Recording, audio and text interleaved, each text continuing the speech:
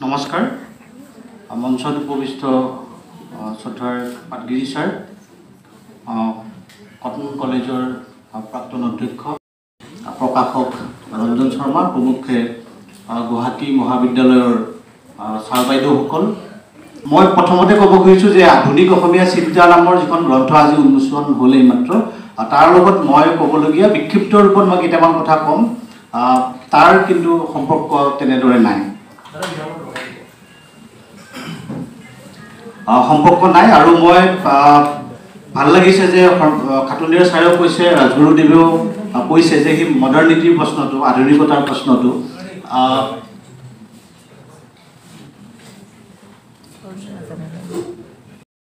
মোৰ বক্তৃতাটো মোৰ আচলতে লেপটপত অসমীয়া নাই সেইকাৰণে মই বিষয়টো ঔপনিৱেশিকতাবাদ আধুনিকতা আৰু সাহিত্য এই ধৰণৰ থুলমূল মই বিষয় এটা কৈছোঁ আৰু মই আৰম্ভণিতে মই কৈছোঁ যে মই খুব বিক্ষিপ্ত ৰূপত কথাখিনি ক'ম গোটেইখিনি কম্প্ৰিহেনচিভকৈ সামৰিব নোৱাৰিম কাৰণ আধুনিকতাৰ ধাৰণাটো এটা বহল ধাৰণা বেলেগ বেলেগ দৃষ্টিভংগীৰে ক'ব পাৰি চাব পাৰি মই এইটো কথা কৈ আছিলোঁ যে খাটনিয়াৰ ছাৰ আৰু ৰাজগুৰুদেৱে এটা কথা কৈছে এইটো খুব ভাল লগা কথা যে কলনিয়েল মডাৰ্নিটি বা মডাৰ্নিটি বুলি ক'লে আমি এক ধৰণৰ কলনিয়েল ৰাপচাৰ বুলি যিটো কয় যে ঔপনিৱেশিক শাসন আহিল ইয়াণ্ডাবু হাত বন্দী হ'ল ৱেষ্টাৰ্ণ এডুকেশ্যন হ'ল আৰু লগে লগে আগৰ পূৰ্বৰ গোটেইখিনি বাদ পৰিল নতুন যিবিলাক চিন্তা আহিল সেইবিলাকে হৈছে আধুনিকতাৰ বাৰ্তাবাহী বিভিন্ন ধৰণৰ ঘটনা তেনেদৰে কোৱা হয় বা অলৰেডি ইতিমধ্যে বিভিন্ন গ্ৰন্থত চৰ্চা কৰা হৈছে যে ব্ৰিটিছসকল অহাৰ আগৰ যিখিনি আছিলে সেইখিনি আছিলে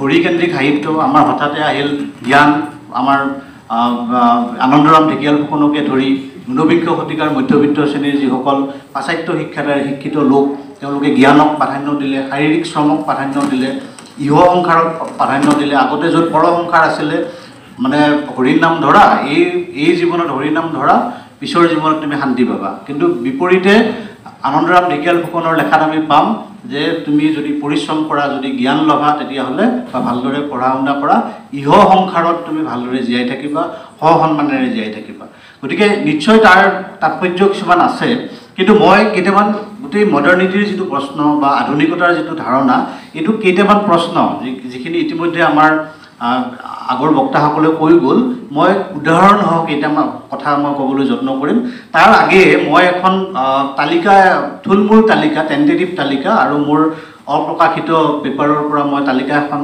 দেখুৱাব খুজিছোঁ এতিয়ালৈকে ক'তো মই দেখুওৱা নাছিলোঁ ইয়াতে চন অদল বদল হ'ব পাৰে এই যে ঔপনিৱেশিক আধুনিকতা আমাৰ কমল চন্দ্ৰ শইকীয়াই লিখিছে ঔপনিৱেশিক আধুনিকতা অসমলৈ অনাৰ দুটা এজেঞ্চি আছিলে এটা আছিল দুটা মানে বেলেগ বেলেগ আছিল তাৰে ভিতৰত এটা আছিল বংগীয় যিটো নৱজাগৰণ বুলি আমি কওঁ বহুতে আজিকালি সেইটোকো প্ৰশ্ন কৰে কি বংগীয় নৱজাগৰণ কি আৰু আনটো হৈছে আমাৰ খ্ৰীষ্টিয়ান মিছনেৰীসকল তাৰ লগত কিন্তু মূল যিটো মাধ্যম আছিল সেই মাধ্যমটো আধুনিকতা শব্দটো যদি আমি ধৰি লওঁ সেই আধুনিকতাৰ ধাৰণাটো ধৰি ল'লে আধুনিকতাৰ বাৰ্তাবাহী মূল যিটো মাধ্যম সেইটো আছিলে ছপা প্ৰিণ্ট আৰু প্ৰিণ্ট হিষ্ট্ৰীলৈ কিন্তু ভাৰতবৰ্ষৰ বেলেগ বেলেগ প্ৰান্তত হৈছে কম বেছি পৰিমাণে হৈছে আমাৰ ভাৰতৰ বিভিন্ন বিশ্ববিদ্যালয়বিলাকৰ ভিতৰত যাদৱপুৰ বিশ্ববিদ্যালয়ে ভাল কাম কৰিছে কিন্তু চাউথৰো তেনেকুৱা হৈছে কিন্তু অসমলৈ অতি আচৰিত লাগে যে একেবাৰে কাম হোৱা নাই আমাৰ মানে প্ৰথম কামটো হৈছে প্ৰাইমাৰী কিছুমান বা প্ৰাথমিক তথ্য কিছুমান গোটোৱা সেই প্ৰাথমিক তথ্য গোটোৱা কামটোৱে আমাৰ হৈ উঠা নাই আৰু সেইটো অকল এটা ডিচিপ্লিন বা এটা বিষয়ৰ মানুহে আচলতে কৰিব নোৱাৰে গতিকে তাৰ পিছতহে ইণ্টাৰপ্ৰিটেশ্যন বা ব্যাখ্যাৰ কথা আহিব গতিকে মই বিভিন্ন পুৰণি কিতাপসমূহ চাই আৰু সেই কিছুমান পৰিয়ালকো লগ ধৰি মই তালিকা এখন তৈয়াৰ কৰিছিলোঁ আৰু তালিকাৰ ক্ষেত্ৰত কি হয় আমি কেইটামান প্ৰেছৰ কথা কৈ থাকোঁ যে আমেৰিকান বেপ্টিষ্ট মিছনেৰীসকল যেতিয়া কলিকতাৰ পৰা আমাৰ শদিয়াত উপস্থিত হ'লহি তেতিয়া তেওঁলোকে এটা প্ৰিণ্টিং প্ৰেছ আনিলে শিৱসাগৰত প্ৰিণ্টিং প্ৰেছ স্থাপন কৰিলে অৰুণোদয় ছপা হ'ল আউনীআটীৰ ছপা যন্ত্ৰটোৰ কথা জানো আমাৰ গুৱাহাটীৰ প্ৰথম যিটো প্ৰেছ চিদানন্দ চৌধুৰীৰ সেইটোৰ কথা আমি জানো আৰু দুই এটা তেনেকৈ জানো কিন্তু মই নিজেও আচৰিত হৈ গৈছিলোঁ যে 1940 চন মানলৈকে মই টেণ্টেটিভলি এখন তালিকা কৰিছোঁ মই অলপ পিছতে দেখুৱাম অসমত সেইখিনি সময়ত কিমান আমি ভবাতকৈ বহু বেছি প্ৰিণ্টিং প্ৰেছ স্থাপিত হৈছিলে মই আৰম্ভ কৰিছোঁ মই খুব কমকৈ এইখিনি অলপ ছাৰ্ভে এটা কৰি দেখুৱাই পেলাই মই পিছৰ কথাখিনি ক'ম মই বেছি কথা নকওঁ বাৰু 1836 যেটো আমি সকলোৱে জানো মিছন প্ৰেছ 71ৰ আউনীআটী সত্ৰৰ আমি ধৰ্ম প্ৰকাশ যন্ত্ৰৰ কথাও জানো। 72ৰ আমাৰ গুৱাহাটীৰ যিটো প্ৰথম প্ৰেছ চিদানন্দ চৌধুৰী, আমাৰ গিৰিজানন্দ চৌধুৰী পৰিবংশ। তাৰপিছত গোৱালপাৰাৰ এইটো কথাও আমি শুনিছোঁ 1877 হিত বিধায়িনী প্ৰেছ। তাৰপিছতে ৰাধানাথ প্ৰেছ, য'ৰ পৰা টাইমছ আলোচনীখন ইংৰাজী ভাষাৰ অসমৰ পৰা ওলোৱা প্ৰথমখন আলোচনী কাকত তাৰ পৰা ওলাইছিলে। আৰু ইয়াৰ লগত এটা ধুনীয়া ষ্টৰী এটা জড়িত হৈ আছিল। আৰু এটা প্ৰেছ অলপ পিছত পাম, সেইটো আচলতে মই পিছলৈ দিলোঁ, আগলৈ আহিব। আছাম ৰেলৱেজ এণ্ড ট্ৰেডিং কোম্পানীৰ প্ৰেছ, আমাৰ বিখ্যাত বেৰী হোৱাইট, তেওঁৰ লগত ৰাধানাথ চাংকাকতিৰ সম্পৰ্ক এটা আছিলে। ৰাধানাথ চাংকাকতিৰ কাকত উলিওৱাৰ মন তেওঁ গম পায়, তেওঁ লণ্ডনলৈ গৈ পেলাই এটা হেণ্ড প্ৰেছ এটা পঠিয়াই দিছিলে। মানে যিহেতু ৰাধানাথৰ কোনো ধৰণৰ তেনেকুৱা ঠিকনা নাছিলে, তেওঁ সেই Assam railways and trading company, তেতিয়া ডিব্ৰুগড়ত এটা প্ৰতিষ্ঠিত কোম্পানী, তাৰ এড্ৰেছত পঠিয়াই দিছিলে। আৰু আহি পালে কেইবা মাহৰ মূৰত। তাৰপিছত তাৰ মেনেজাৰে কৰিলে কি, মানে যিটো বেৰী হোৱাইটে ৰাধানাথ চাংকাকতিক দিব দিছিলে, তেওঁ কৈছে আমি এই টিকট ছপাবলৈ লাগিব, তেওঁ হয়তো ৰাখি থৈ দিলে। তাৰপিছত সেইটো প্ৰেছে হৈছে আছাম ৰেলৱেজ এণ্ড ট্ৰেডিং কোম্পানীৰ প্ৰেছ, বা চমুকৈ ART কোম্পানী বুলি কয়। বহুত কিতাপ প্ৰকাশ হৈছিলে তাত, কলনিয়েল সময়ছোৱাৰ, মানে 19th চেঞ্চুৰী শেষ আৰু বিংশ শতিকাৰ আৰম্ভণিত ভালেখিনি প্ৰিণ্টেড কিতাপ তাত মুদ্ৰিত হৈছিলে। ৰাধানাথ চাংকাকতিয়ে তেতিয়া নিজাকে কম তেওঁৰ যি পুঁজি আছিলে তাৰ দ্বাৰা সেই ৰাধানাথ প্ৰেছ নামৰ এটা প্ৰেছ আমাৰ আমোলাপট্টিত প্ৰতিষ্ঠা কৰিছিলে। 1882ত আছাম প্ৰিণ্টিং কৰ্পৰেশ্যন, আমাৰ মানিক চন্দ্ৰ বৰুৱা আৰু আনন্দৰাম ফুকন, আনন্দৰাম ঢেকিয়াল ফুকনৰ পুত্ৰ। আৰু ইয়াৰ পৰাই আমাৰ হেমচন্দ্ৰ বৰুৱাই সম্পাদনা কৰা 1822ৰ পৰা 85 চনত যি প্ৰথম বাইলিংগুৱেল কাকত আছাম নিউজ, ইয়াৰ পৰাই ছপা হৈছিল। 82 চনত আমাৰ নগাঁৱত এগৰাকী পাব্লিচাৰ আছিলে বাঞ্চাৰাম চৌধুৰী, তেওঁ ভালেখিনি কিতাপ প্ৰিণ্ট কৰিছিল। তেওঁৰ এটা হেণ্ড প্ৰেছ এটা আছিলে।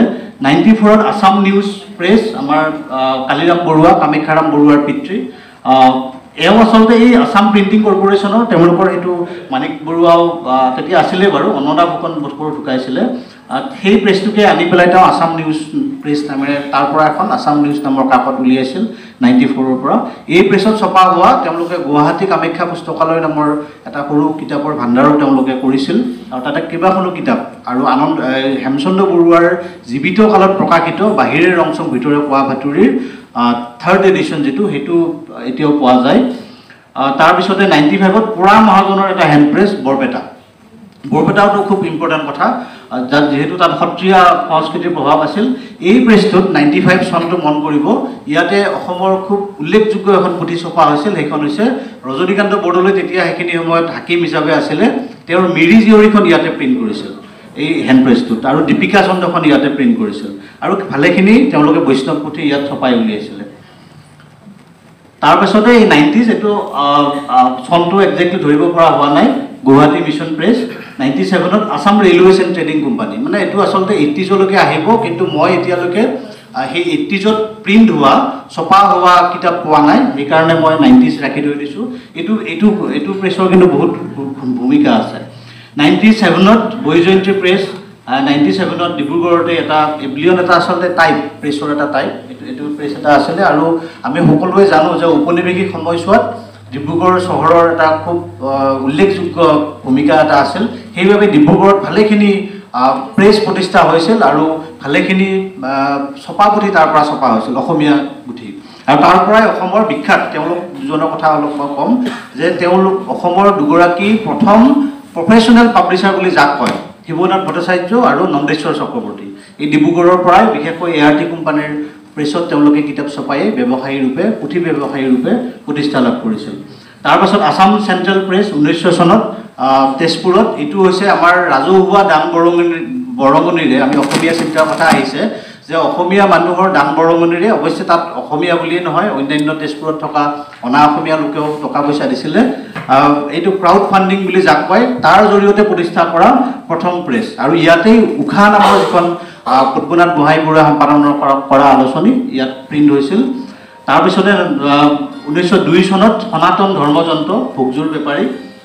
1903 চনত ভিক্টৰিয়া প্ৰেছ, আচলতে এই বৰপেটাৰ প্ৰেছটোৱে আমাৰ মথুৰাম মোহন বৰুৱাই উজান বজাৰত প্ৰতিষ্ঠা কৰি ভিক্টৰিয়া প্ৰেছ নাম দিছিল, আৰু তাৰ পৰাই দ্য এডভোকেট অফ আছাম নামৰ প্ৰখ্যাত ইংৰাজী কাকতখন ছপা কৰিছিল আৰু এই প্ৰেছটো কি হৈছিল কলিকতাৰ পৰা যেতিয়া জোনাকীখন বন্ধ হৈ গৈছিল তাৰ পিছত দ্বিতীয় পৰ্ব গুৱাহাটীৰ পৰা সত্যনাথ বৰাৰ সম্পাদনাত যেতিয়া জোনাকী প্ৰকাশ হৈছিল এই প্ৰেছটোত প্ৰিণ্ট হৈছিল ভিক্টোৰিয়া প্ৰেছ 1903তে এটা দত্ত প্ৰেছ নামৰ শিৱসাগৰত প্ৰেছ এটাৰ পোৱা গৈছে কিতাপো বাৰু পোৱা গৈছে আৰু 1904 চনত যেটো খুব ইম্পৰ্টেন্ট জগন্নাথ বৰুৱাই মূলত প্ৰতিষ্ঠা কৰিছিল তেওঁ ঢুকুৱাৰ পিছত তেওঁৰ জোৱায়েক চন্দ্ৰধৰ বৰুৱা তেওঁ এই চোৱা চিতা কৰিছিল দৰ্পণ প্ৰেছ আৰু দৰ্পণ প্ৰেছৰ হৌ সিদিনালৈকে তেওঁলোকৰ ঘৰটো আছিলে দৰ্পণ প্ৰেছ মানে বিংশ শতিকাৰ আৰম্ভণিৰ দশক কেইটাত অসমৰ বৌদ্ধিক ইতিহাসত ডাঙৰ ঐতিহাসিক ভূমিকা পালন কৰা এটা প্ৰেছ দৰ্পণ প্ৰেছ যাৰ কথা আমি সকলোৱে জানো 1904 চনত ডিব্ৰুগড়তে এটা সিটিজেন প্ৰেছ নামৰ প্ৰেছ 1909 চনত ডিব্ৰুগড়তে আহোম প্ৰেছ 1910 চনত যুগমায়া প্ৰিন্টিং ৱৰ্কছ নিমাতী ঘাটত আছিলে সাৰস্বত মঠৰ আছিল তেওঁলোকৰ আসলে ধৰ্মীয় পুথিবিলাক ছপাবৰ কাৰণে তেওঁলোকে এইটো প্ৰেছ লৈ আনিছিল তাৰপিছত 1910ত শাস্ত্ৰ প্ৰকাশ প্ৰেছ নাৰায়ণ দেৱ মিশ্ৰ বৰপেটা গতিকে আমি বৰপেটাত এতিয়ালৈকে তিনিটা পালো কিন্তু তেওঁলোকে ভাল কাম কৰা মানুহৰ অভাৱৰ কাৰণে তেওঁলোকে তাক চলাব পৰা নাছিল আৰু এই প্ৰেছটোতেই আমাৰ এতিয়ালৈকে আৱিষ্কৃত অসমীয়া পুথিসমূহৰ যিখন প্ৰথম পুথি বুলি আমি পাওঁ হেম সৰস্বতীৰ পঢ়াদৰ চৰিত্ৰ 1913 চনত কালিৰাম মেধিয়ে সম্পাদনা কৰিছিল এই প্ৰথম পুথিখন এই প্ৰেছটোত প্ৰিণ্ট হৈছিল শাস্ত্ৰ প্ৰকাশ প্ৰেছ তাৰপিছত 1912 চনত ধৰ্ম প্ৰকাশ প্ৰেছ এই যে আউনীআটীৰ আসাম বিলাখিনি য'ৰ পৰা প্ৰিণ্ট হৈছিল সেই প্ৰেছটোকে কৃষ্ণৰাম ভট্টাচাৰ্যই লৈ আনিছিল যোৰহাটলৈ আৰু তাৰ পৰা আসাম বিলাখিনি দ্বিতীয় পৰ্ব ছপাই উলিয়াইছিল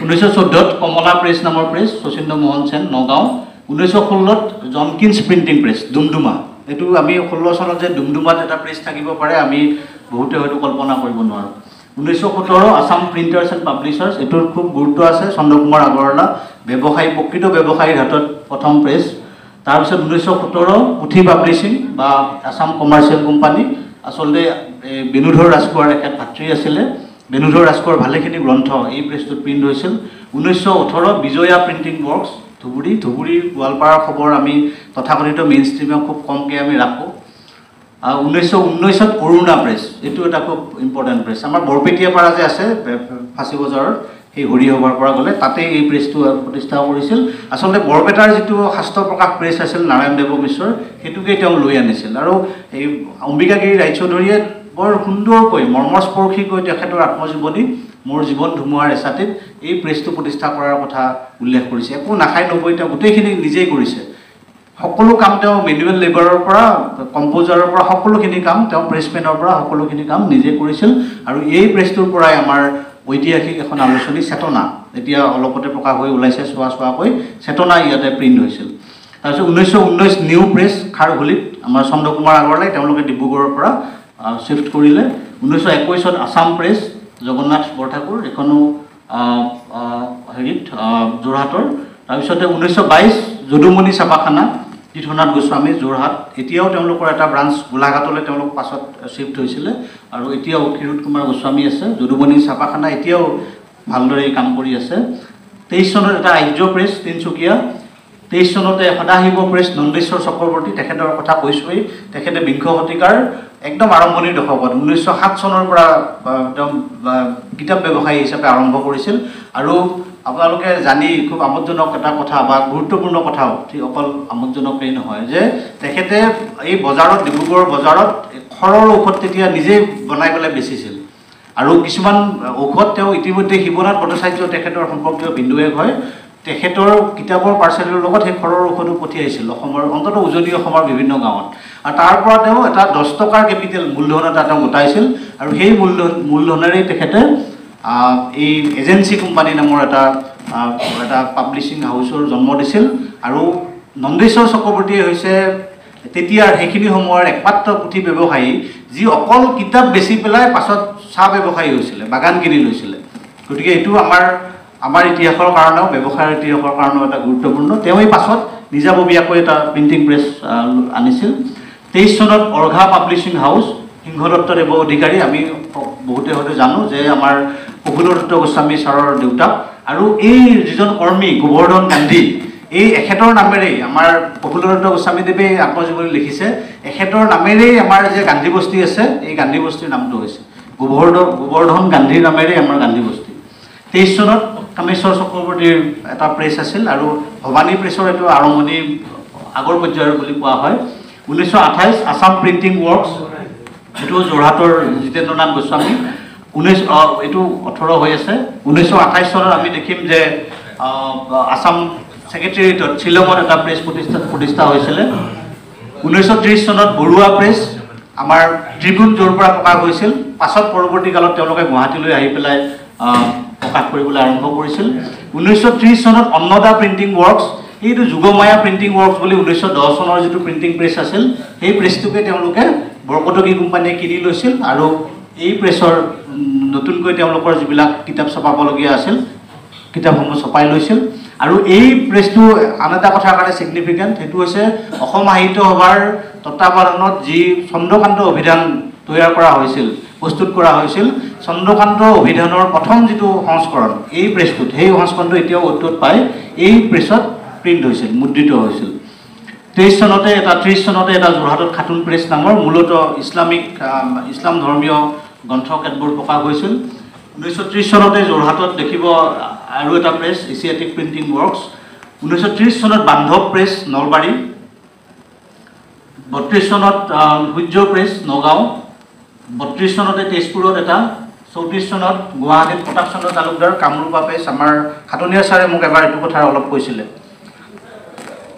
35 চনত যদুমণি প্ৰিণ্টিং ৱৰ্কছ বুলি তেওঁলোকৰ যোৰহাটত যিটো পাতিছিল তাৰ পৰাই তেওঁলোকে শিফ্ট কৰিছিল আৰু 36 চনত শেৱালি প্ৰেছ নামৰ নগাঁৱত 37 চনত বৰপেটাত এটা সেৱক প্ৰেছ নামেই কয় স্বাধীনতা আন্দোলনৰ সময়ত প্ৰতিষ্ঠা কৰা 38 চনত বাতৰি প্ৰেছ য'ৰ পৰা দৈনিক বাতৰি প্ৰকাশ হৈছিল 39 চন ধুবুৰী 40 চন আৰু এইটো গোটেই এটা টেণ্টেটিভ এটা এখন লিষ্ট কিন্তু আপোনালোকে চাব যে যিখিনি সময়ত আমাৰনো ক'ত কিতাপ কেইখন কিতাপ ওলাইছিল বুলি আমি কৈ থাকোঁ সেইখিনি সময়ত ইমানখিনি প্ৰিণ্টিং প্ৰেছ আমাৰ ব্যক্তিগত উদ্যোগতেই হওক কেতিয়াবা দুই এজনে ব্যৱসায়িক উদ্দেশ্যেৰে অসমৰ বিভিন্ন প্ৰান্তত প্ৰতিষ্ঠা কৰিছিল আৰু ঠাই কেতবোৰ আপোনালোকে চাব পাৰে যে 30ৰ দশক বা বিংশ শতিকাৰ প্ৰথম 3টা দশকত যোৰহাটত বেছিকৈ প্ৰতিষ্ঠা হৈছে প্ৰিণ্টিং প্ৰেছ তাৰ আগত ডিব্ৰুগড়ত হৈছে আৰু পৰৱৰ্তী কালতহে লাহে লাহে গুৱাহাটীলৈ শিফ্ট কৰিছে ধৰক ডিব্ৰুগড়ৰ বিশেষকৈ দুটা এষ্টাব্লিছমেণ্ট এটা হৈছে চন্দ্ৰকুমাৰ আগৰৱালাৰ নিউ প্ৰেছ আৰু আনটো হৈছে বৰুৱা প্ৰেছ গতিকে তেওঁলোকে পৰৱৰ্তী কালতহে যেতিয়া চেণ্টাৰটো লাহে লাহে বিংশ শতিকাৰ 3য় দশকমানৰ পৰা আমাৰ ডিব্ৰুগড়ৰ পৰা বা যোৰহাটৰ পৰা স্থানান্তৰিত হৈছে গুৱাহাটী তেতিয়াহে লাহে লাহে এতিয়া আমাৰ প্ৰিণ্টিং প্ৰেছৰ মূল কেন্দ্ৰ এতিয়া গুৱাহাটী এইটো হৈছে এখন মই ছাৰ্ভে এটাহে কৰি দিছোঁ কিন্তু এখন লিষ্টটো পাবলৈ আচলতে নাই আমাৰ ইতিহাসৰ কাৰণে আধুনিক অসমীয়া চিন্তাৰ লগত এই প্ৰিণ্টিং প্ৰেছৰ ইতিহাস কিন্তু ওতঃপ্ৰোতভাৱে কিন্তু জড়িত হৈ আছে কিন্তু এতিয়া এটা প্ৰশ্ন হয় স্বাভাৱিকতে যে এই প্ৰিণ্টিং প্ৰেছসমূহত ছপাশালসমূহত কি ছপা হৈছিলে কি ধৰণৰ পুথি ছপা হৈছিলে এইটো স্বাভাৱিকতে এটা প্ৰশ্ন হয় আৰু আমাৰ দুখৰ কথা যে ইংৰাজীটো বহুত পায় আনকি বাংলা কিতাপো আপোনালোকে 18th century আৰম্ভণিৰ পৰা অষ্টাদশ শতিকাৰ আৰম্ভণি নহয় 19th century আৰম্ভণিৰ পৰা বা অষ্টাদশ শতিকাৰ শেষ ভাগমানৰ পৰা ভালেমান পুথি পাব ডিজিটেল মাধ্যমতো পাব বা তেওঁলোকৰ লাইব্ৰেৰীটো পাব কিন্তু অসমীয়া আমি প্ৰিজাৰ্ভেশ্যন বা সংৰক্ষণৰ ক্ষেত্ৰত যিকোনো বস্তু ইমান বেছি আমি মানে কেজুৱেল আমি সেইবোৰ সংৰক্ষণ কৰিব লাগে বুলিও নাভাবোঁ এতিয়াও মই কেইটামান ঠাউকতে কৈছোঁ আৰু এইখন লিষ্ট বনাওঁতে মই যিকেইটা পুথিভঁৰালৰ সহায় লৈছোঁ মই কৃতজ্ঞ চিত্তে তেওঁলোকৰ নাম মই ল'ম এটা হৈছে আমাৰ বৰপেটাৰ পুথিভঁৰাল শংকৰ হল এণ্ড লাইব্ৰেৰী 1913 চনত প্ৰতিষ্ঠা হোৱা কিন্তু কিতাপ বেছি নাই কিতাপ বেছি থকা দুটা পুথিভঁৰাল আছে তাৰে ভিতৰত ভালকৈ ৰখা এটা পুথিভঁৰাল আছে এই মুহূৰ্তত সেইটো হৈছে জামুগুৰি হাটৰ বৰহমপুৰ গাঁৱৰ বিনাপানী পুথিভঁৰাল তাত এতিয়াও বিনা বেতনে তাত গাঁৱৰ মানুহে ভালদৰে পুৰণি কিতাপ কেতবোৰ সংৰক্ষণ কৰি ৰাখিছে মোটামুটি ঔপনিৱেশিক সময়ছোৱাৰ ভালেখিনি পুথি আপোনালোকে তাত পাব কিছু পৰিমাণে গোটেইখিনিও নহয় তাৰপিছত আমাৰ যোৰহাটৰ এটা লাইব্ৰেৰী কীৰ্তিচন্দ্ৰ পুথিভঁৰাল 1925 চনত প্ৰতিষ্ঠা হোৱা আমাৰ বালিগাঁৱত যোৰহাটৰ বালিগাঁৱত সেই পুথিভঁৰালটো আছে কিন্তু অৱস্থা একেবাৰে নাই আৰু 5 বছৰ পিছত গ'লে কিমান কিতাপ আমি পাম সন্দেহ আছে তাৰপিছতে ডিব্ৰুগড়ত দুটামান আছে মঠত ৰখা তাত অকণমান পায় কিন্তু অসমীয়া কিতাপৰ সংখ্যা কম আৰু বেণুধৰ শৰ্মাৰ যিটো ব্যক্তিগত কালেকশ্যন ব্যক্তিগত সংগ্ৰহ যিটো তেওঁ আমাৰ মিডিয়া ট্ৰাষ্টৰ পুথিভঁৰালক দিছে তাত কিন্তু অকণমান পুথি কেতবোৰ পোৱা যায় আৰু পঢ়াশলীয়া পাঠ্যপুথিৰ ক্ষেত্ৰত তেজপুৰৰ বাস্তৱতে থকা যিটো আমাৰ আস্থানত থকা যিখন চৰকাৰী MBA স্কুল যিখনত আমাৰ পদ্মনাথ গোহাঁই বৰুৱাই শিক্ষকতা কৰিছিল তাত এতিয়াও সেইখিনি সময়ৰ টেক্সটবুক স্কুল টেক্সটবুক কেতবোৰ সংৰক্ষণ কৰি ৰাখিছে আৰু অ'টোত আমি ডিষ্ট্ৰিক্ট লাইব্ৰেৰী অ'টোত আছে কিন্তু এইসমূহ যদি অলপ হৈছে বাৰু ডিজিটাইজ আমি তেজপুৰ বিশ্ববিদ্যালয়তো অসমীয়া চেণ্টাৰত কৰিছিলোঁ আৰু নেশ্যনেল ডিজিটেল লাইব্ৰেৰীও কিছু পৰিমাণে কৰিছে কিন্তু যি হাৰত আমি পাব লাগে আচলতে সেই কিতাপসমূহ পালেহে আমি এটা পূৰ্ণাংগ ইতিহাস আমি কম্প্ৰিহেনচিভ সামগ্ৰিক ইতিহাস এটা আমি পাম আৰু প্ৰথমতে তথ্যখিনি আকৌ মই কৈছোঁ যে প্ৰথমতে তথ্যখিনি আমি গোটাব লাগিব তাৰ পাছতে তাৰ বিষয়ে ষ্টাডিবিলাক হ'ব আমাৰ এতিয়া তথ্যই নাই তথ্যৰ বিষয়ে কাম কৰা আমাৰ মানুহ নাই এই প্ৰেছসমূহত মই আকৌ আহিছোঁ যে এই প্ৰেছসমূহত কি ছপা হৈছিলে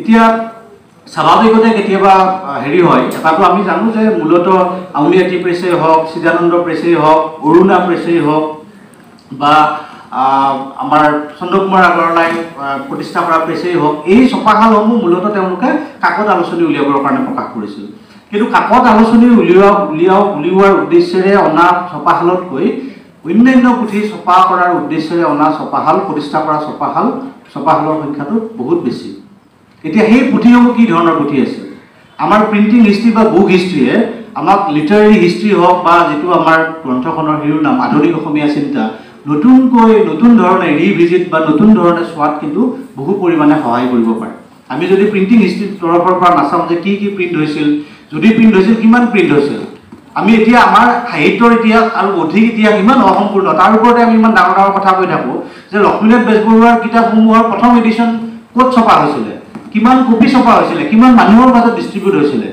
এই কথাসমূহৰ কিন্তু আমি তথ্য নাপাওঁ আমি মানে বাগৰি অহা যিবিলাক এডিশ্যন সেই এডিশ্যনসমূহৰ ভিত্তিতহে আমি কথা কেতবোৰ কওঁ ইতিহাস ৰচনা কৰোঁ ডাঙৰ বক্তৃতা দিওঁ গতিকে প্ৰথম এডিশ্যনটো সদায় সেইকাৰণে ইম্পৰ্টেণ্ট আৰু কিমান ছপা হৈছিলে সেইটো ইম্পৰ্টেণ্ট আৰু এই যে এই প্ৰিণ্টিং প্ৰেছৰ লগতে মই পাব্লিচাৰখিনিৰ নামটো কৈ দিছোঁ যে প্ৰথম আমাৰতো বেপ্টিষ্ট মিছনাৰীসকলে ছপাইছিলে তেওঁলোকৰ মূল উদ্দেশ্যটো আছিল ধৰ্ম প্ৰচাৰ কৰা তাৰ লগতে তেওঁলোকে আমাক নতুন আদৰ্শ দেখুৱাইছিল যে পুৰণি কেতবোৰ পুথি মধ্যযুগীয় কেতবোৰ পুথি বা প্ৰাক আধুনিক কেতবোৰ পুথিও তেওঁলোকে ছপাই উলিয়াই আমাক এটা বাট দেখুৱাই দিছিলে কাশীনাথ তামুলী ফুকনৰ অসমৰ বুৰঞ্জী বা বকুল কায়স্থৰ কিতাপত মঞ্জুৰি এই ধৰণৰ কিতাপ কেতবোৰ তেওঁলোকে ছপা কৰিছিল তাৰ পাছতে ধৰ্মপ্ৰকাশ প্ৰেছত আউনীআটী সত্ৰৰ পৰা শ্ৰীধৰ বৰুৱাৰ প্ৰকাশকৰ নামত ভালেমান ধৰ্মপুথি তেওঁলোকে ছপাই উলিয়াইছিল তাৰপিছত নগাঁৱৰ বাঞ্চাৰাম চৌধুৰী আছে বিখ্যাত হৰিবিলাস গুপ্ত আছে আমি কিন্তু ইমান দিনে কেৱল হৰিবিলাস গুপ্তৰ নামে পাই থাকোঁ কীৰ্তন ছপাই উলিয়াইছিল বুলি কিন্তু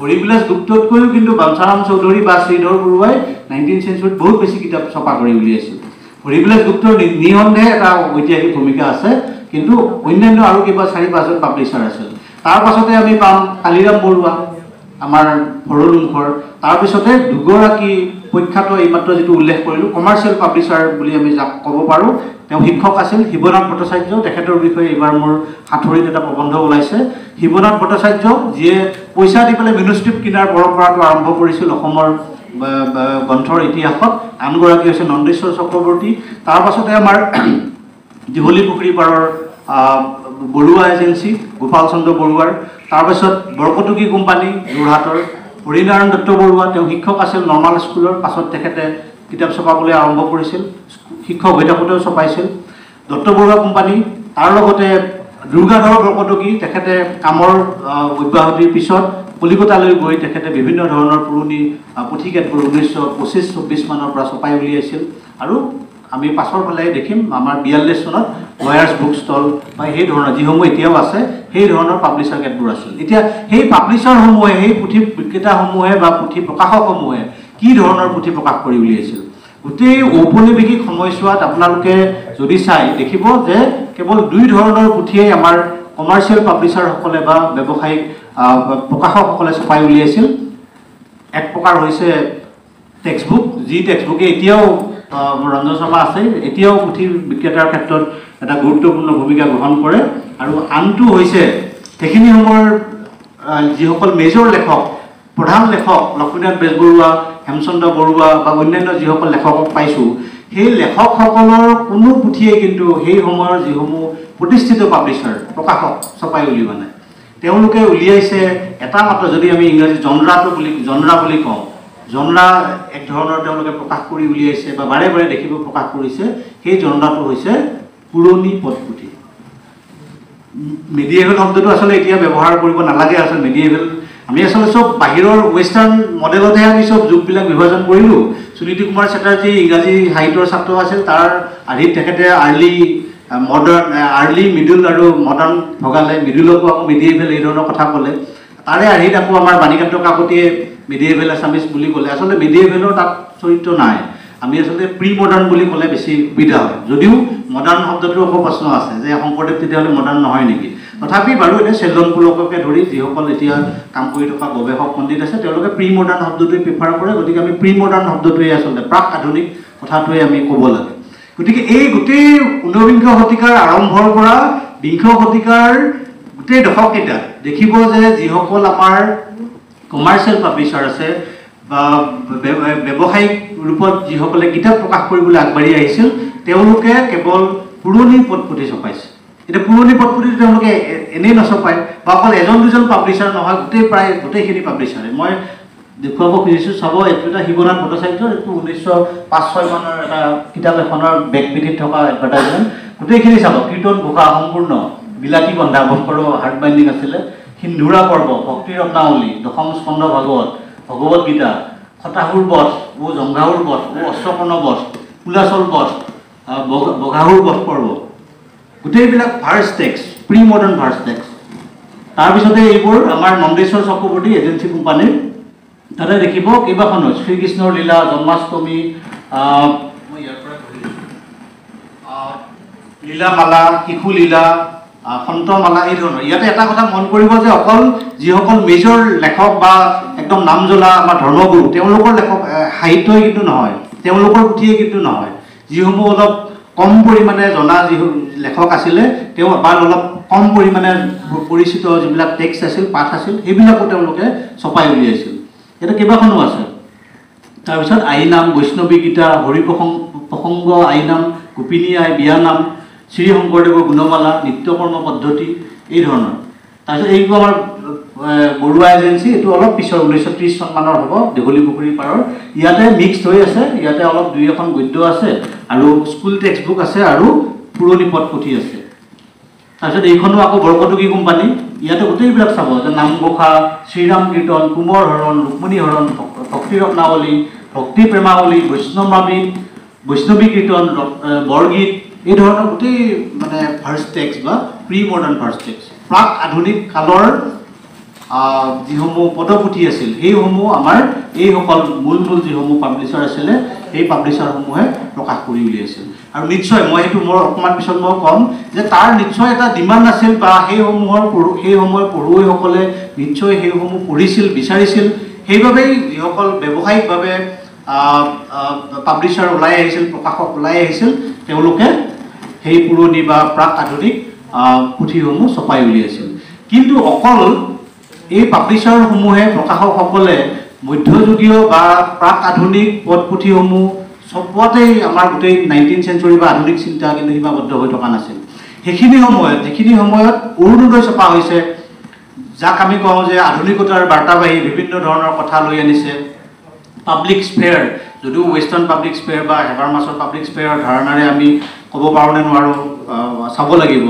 পাব্লিক স্পেয়াৰৰ উত্থান হৈছে, মধ্যবিত্ত শ্ৰেণীৰ উত্থান হৈছে, পাশ্চাত্য শিক্ষাৰে শিক্ষিত লোকসকলে আধুনিক বা নতুন ভাৰ্নিকুলাৰ, যিটো প্ৰজত লিখা আছিলে, এই ভাৰ্নিকুলাৰ লিখিবলৈ আৰম্ভ কৰিছিল। আমি পাওঁ যে অৰুণোদয় গদ্য, সেইখিনি সময়ৰ লেখক আনন্দৰাম ঢেকীয়াল ফুকন, গুণাভিৰাম বৰুৱা, হেমচন্দ্ৰ বৰুৱা।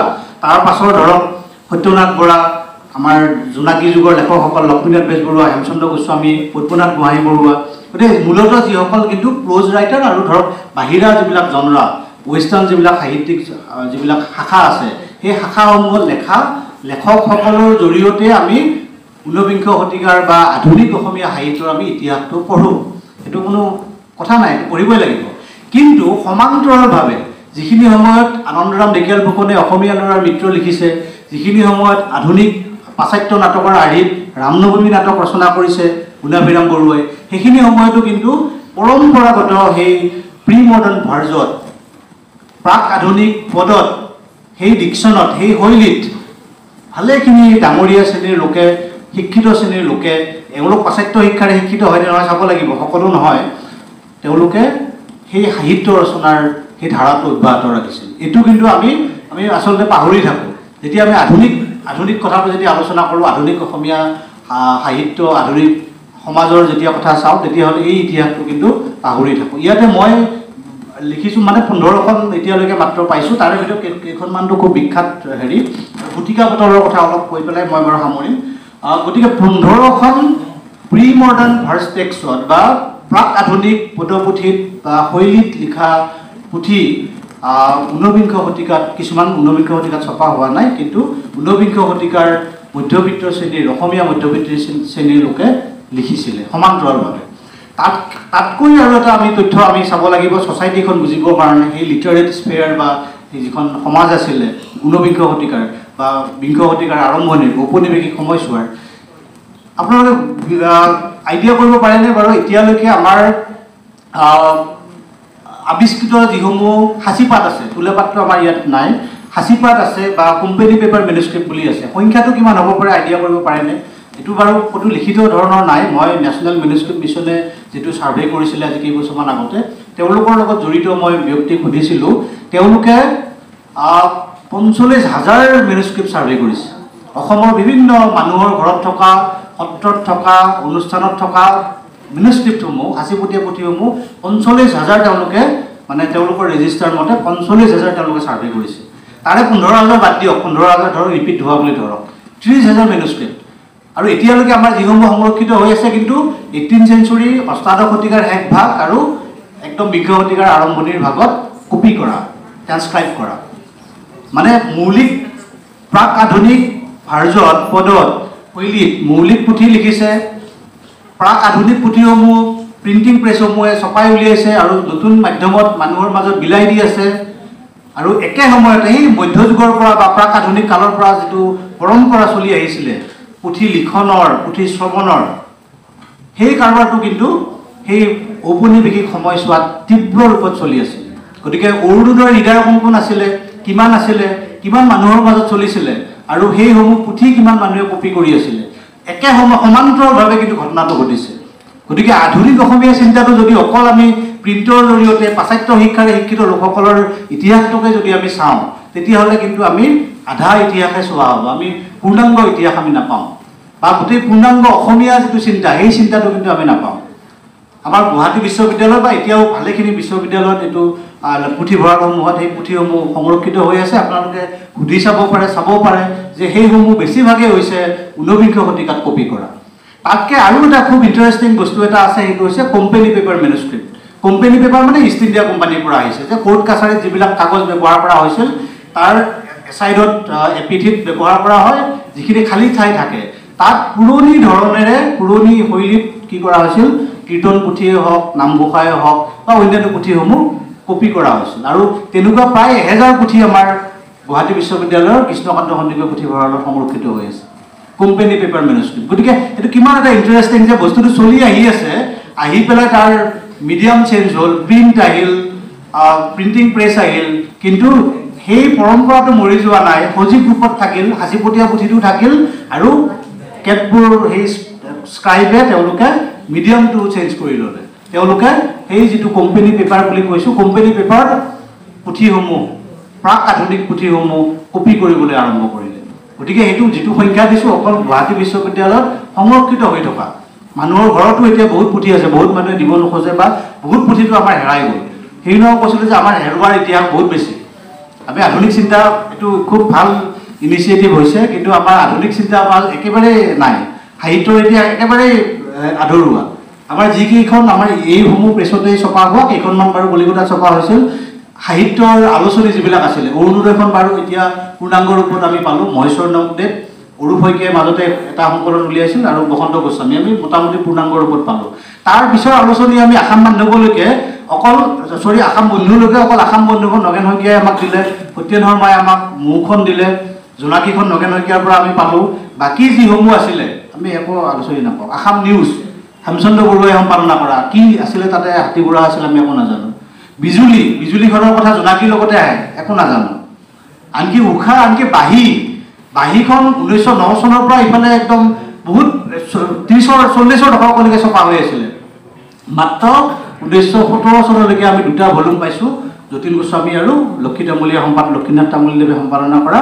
অকল সেইকেইটাক ভিত্তি কৰি বা এতিয়াবা যোৱাবাৰ চেতনা উলিয়ালে বা জয়ন্তী উলিয়ালে অলপ পিছৰ আৰু, কিন্তু আগৰ যিখিনি আসাম বান্ধৱৰ কি হ'ল, আলোচনী নামৰ এখন আলোচনী ওলাইছিল ডিব্ৰুগড়ৰ পৰা, খুব গুৰুত্বপূৰ্ণ আলোচনী। আসাম বান্ধৱখনো খুব গুৰুত্বপূৰ্ণ আলোচনী। চেতনাটো নাছিলেই, আমাৰ প্ৰতিবিকাখন বাৰু ওলাইছে। মিলন এখন খুব গুৰুত্বপূৰ্ণ আলোচনী।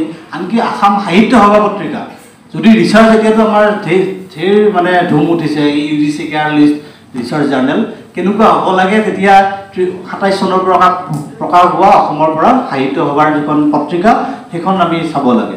কিন্তু আমাৰ বেলেগ বেলেগ কামত বাৰু মানুহ ব্যস্ত, কিন্তু সেইখিনি আমাক একত্ৰে উলিয়াই দিয়াত কাৰো কিন্তু মানে খবৰো নাই, আনকি নাজানো তাৰ লগত জড়িত মানুহ কওঁতে তেনেকুৱা আছে নেকি বুলি মোক সুধিছিলে। গতিকে আমি কিমান মানে অসম্পূৰ্ণ ইতিহাস কিছুমান লৈ পেলাই আচলতে বহু পৰিমাণে চলি থাকোঁ। আমাৰ এইসমূহ নতুনকৈ ওলাই আহিলে আমাৰ আৰু কেতবোৰ নতুন কথা আমি হয়তো ক'বলৈ আমি অৱকাশ পাম। গতিকে মই এই কথাখিনি ক'লোঁ যে সেই প্ৰিণ্টিং প্ৰেছসমূহত মূলতঃ পদপুথি আৰু সেই কলনিয়েল সময়ছোৱাত যিখিনিসমূহত পাশ্চাত্য শিক্ষাৰ আমদানি ঘটিছে, স্ত্ৰী শিক্ষাৰ বিষয়ে, স্ত্ৰী অধিকাৰৰ কথা অলপ আহিছে, আধুনিক মানে পাশ্চাত্যৰ আধুনিক ধাৰণা কেতবোৰ আহিছে, সেইখিনি সময়তো কিন্তু সজীৱ ৰূপত কি হৈ আছে, আমাৰ প্ৰাক আধুনিক যি সাহিত্যিক পৰম্পৰা, যি সংস্কৃতি, তাত কি প্ৰবল ৰূপত চলি আছিলে। সেইটো কিন্তু আমাৰ প্ৰায়ভাগ ইতিহাসত, প্ৰায়ভাগ নহয় সকলো ইতিহাসত অৱহেলা কৰি অহা হৈছে। সেই ইতিহাসটো যদি আমি চাওঁ, নতুনকৈ যদি চাওঁ, তেতিয়াহে আমি কোনো নতুন ধৰণে বা সেই আধুনিকতাৰ প্ৰশ্নটো আমি চাব পাৰিম। আৰু এই প্ৰসংগতে আমাৰ কেইজনমান আমাৰ গৱেষক দেখিছোঁ আমাৰ বাহিৰত দিল্লীত পঢ়ি থকা, তেওঁলোকে জানে মানে আমাৰ 3খন কিতাপ, এখন হৈছে বোধিসত্ত্বকৰৰ লেংগুৱেজ লৈ আলোচনা আছে, অসমীয়া ভাষা লৈ, অসমৰে জয়িতা শৰ্মা এম্পায়াৰ্ছ গাৰ্ডেন, আমাৰ সংঘমিত্ৰা মিশ্ৰ, তিলোত্তমা মিশ্ৰৰ জীয়ৰী, তেওঁলোকৰ লেংগুৱেজ যিকেইটা চেপ্টাৰ আপোনালোকে চাব, বহুতে হয়তো চাইছেও, মানে এনেদৰে কলনিয়েল ৰাপচাৰ হিচাপে গোটেই কথাটো বুজোৱা হৈছে। মই জাতীয়তাবাদী নহয়, জাতীয়তা আৰু গৱেষক আৰু জাতীয়তাবাদী ভাষণ দুয়োটা কিন্তু বেলেগ বস্তু। আমি যিমান পাৰি সিমান নিৰপেক্ষভাৱে আমি ক'ব লাগিব, কিন্তু তাত যিদৰে 19th century বুজা হৈছে, কোৱা কথা হৈছে, সেইটো কথা কিন্তু নহয়। আৰু সেইটো যদি আমি এই ধৰণৰ চাওঁ যে 19th century তেতিয়াও কি হৈ আছিল, এটা সজীৱ ৰূপত এই প্ৰাক আধুনিক কথাবিলাক চৰ্চা ভালদৰে চলি আছিল। বৰং জোনাকী যিমান মানুহে পঢ়িছিল, কীৰ্তন পুথি ছপাৰ ৰূপত শিৱনাথ ভট্টাচাৰ্য বা নন্দেশ্বৰ চক্ৰৱৰ্তীয়ে ছপোৱা কীৰ্তন পুথি পঢ়া মানুহৰ সংখ্যা তাতকৈ বহুত গুণ বেছি আছিল।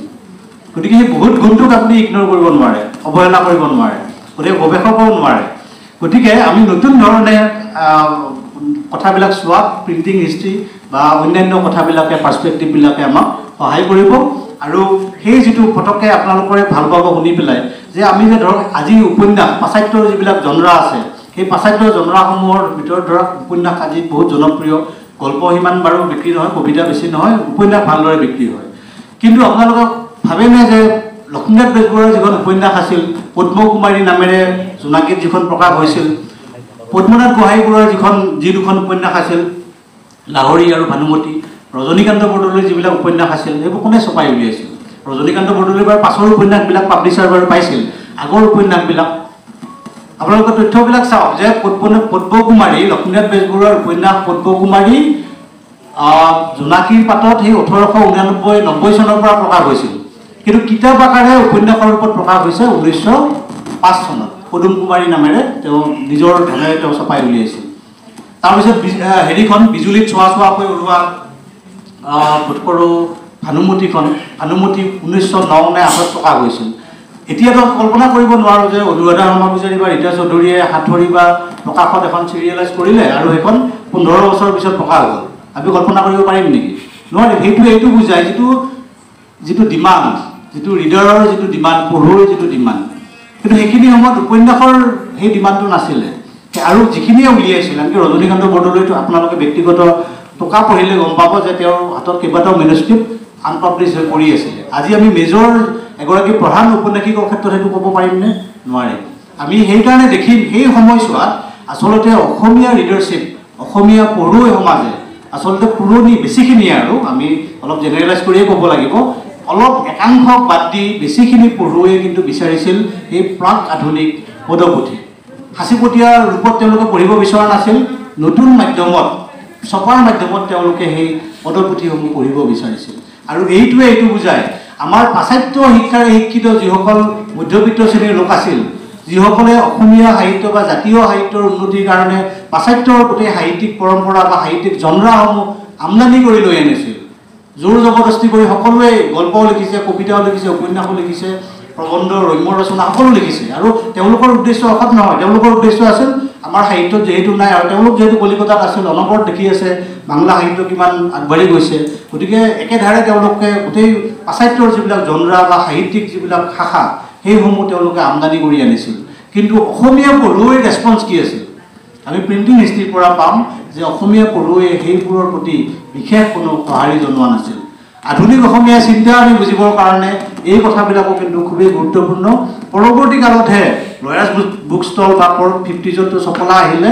পৰৱৰ্তী কালতহে আমাৰ উপন্যাস বিশেষকৈ 40জৰ দুখন উপন্যাসৰ উদাহৰণ আপোনালোকে শুনি ভাল পাব উপন্যাসৰ জৰিয়তেহে অসমীয়া সেই প্ৰাক আধুনিক ভাৰ্জ পুথিত বা পদপুথিত অভ্যস্ত পঢ়ুৱৈ সমাজে উপন্যাসক বিশেষভাৱে আদৰি লৈছিল আগত আছিল ৰজনীকান্ত বৰদলৈও অলপ আছিলে কিন্তু উপন্যাসক এটা পপুলাৰ মাধ্যম হিচাপে পপুলাৰ জনৰা হিচাপে 1940ৰ দশকত দুখন বিখ্যাত উপন্যাস প্ৰকাশ হৈছিল এখন 44ত এখন 45ত এখন হৈছে বিখ্যাত জীৱনৰ বাটত আৰু আনখন হৈছে সেইখনো মেইন ষ্ট্ৰীমৰ এখন ক্লাছিক হিচাপে আমাৰ সমালোচক আৰু পঢ়ুৱৈ সমাজে স্বীকৃতি দিছে আৰু আনখনক সমালোচকে স্বীকৃতি দিয়া নাই কিন্তু মানে অসমীয়া সাহিত্যৰ আটাইতকৈ জনপ্ৰিয় উপন্যাস সেইখন হৈছে অসীমত হেৰাল যাৰ সিমানে যাৰ হেৰাল সিমান এখন সকলোৱে সুধিয়াকৈ ক'ব পাৰিব কাৰণ তাৰ পঢ়ুৱৈ বহুত আছে আপোনালোকে ৰেণ্ডম চাৰ্ভে কৰিলে গম পাব কিয় পঢ়িলে সেইটো কিন্তু অধ্যয়ন হোৱা নাই এইটো কিন্তু খুব এটা ইণ্টাৰেষ্টিং অধ্যয়ন হ'ব পাৰে যে অসমীয়া পঢ়ুৱৈয়ে কিয় অসীমত যাৰ হেৰাল সীমাৰ নিচিনা এখন ফেণ্টাচি থকা বাস্তৱৰ লগত কোনো সম্পৰ্ক নথকা আৰু এনেকুৱা উপন্যাস কিয় বিচাৰি ভাল পায় সেইটো কিন্তু এটা কালচাৰেল ষ্টাডিজ হ'ব পাৰে যি কি নহওক আমাৰ কথাটো হৈছে যে এই দুখন উপন্যাসৰ জৰিয়তেহে 40জৰ মাজৰ পৰা সেই সাহিত্যিক জনৰা হিচাপে আমাৰ উপন্যাসে জনপ্ৰিয়তা লাভ কৰিছিল পাশ্চাত্যৰ আধুনিকতা প্ৰি মডাৰ্ণ ভাৰ্ছ টেক্সট বা প্ৰাক আধুনিক পদপুথি আৰু মধ্যবিত্তৰ সঁহাৰি তাৰ লগতে সেই যিটো making of the standard Assamese আধুনিক অসমীয়া চিন্তাৰ লগত